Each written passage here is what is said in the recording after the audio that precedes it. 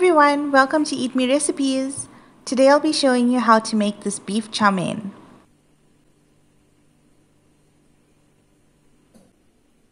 Rinse and cut 250 grams of beef into strips and place it into a bowl. To the beef, add in half teaspoon salt, 1 teaspoon chili flakes, 1 tablespoon corn flour or cornstarch. Add 1 tablespoon of light soy sauce,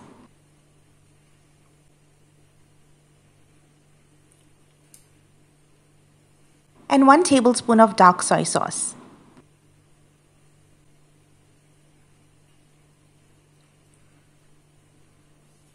Mix everything well.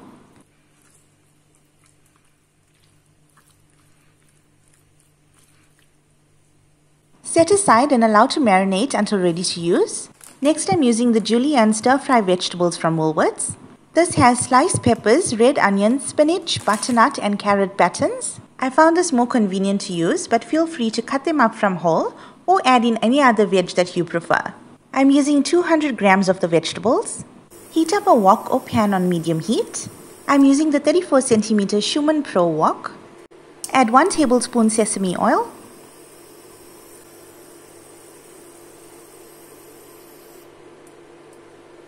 1 tablespoon vegetable oil, and 1 tablespoon crushed garlic. Stir the garlic into the oils.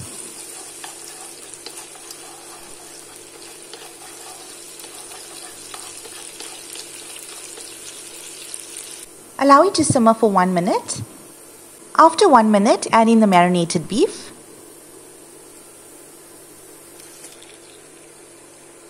Give it a stir.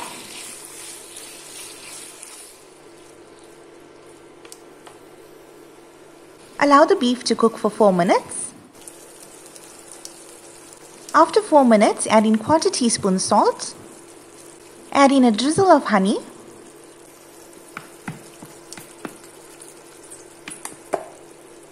And add in the vegetables. Mix until all the ingredients are well combined.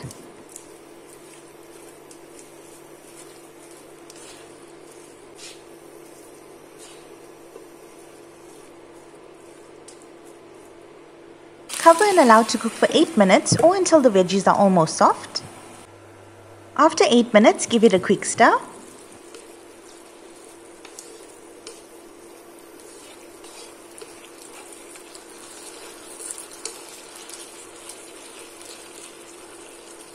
Add in 250 grams of egg noodles. I'm using fresh egg noodles, so there's no need to cook it beforehand. Add 1 tablespoon light soy sauce and 1 tablespoon dark soy sauce.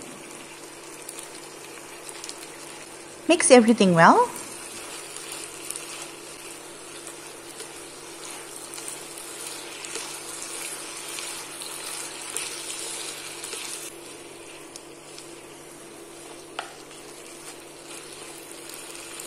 Allow it to simmer for 3 minutes to infuse flavors.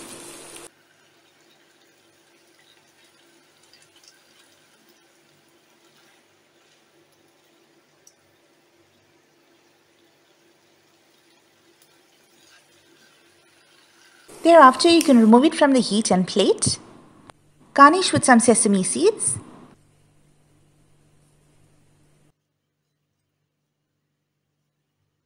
And this beef chow mein is ready to enjoy.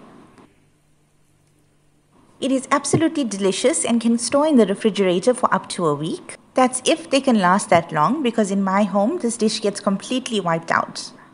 Enjoy, and don't forget to hit the subscribe button for more recipes.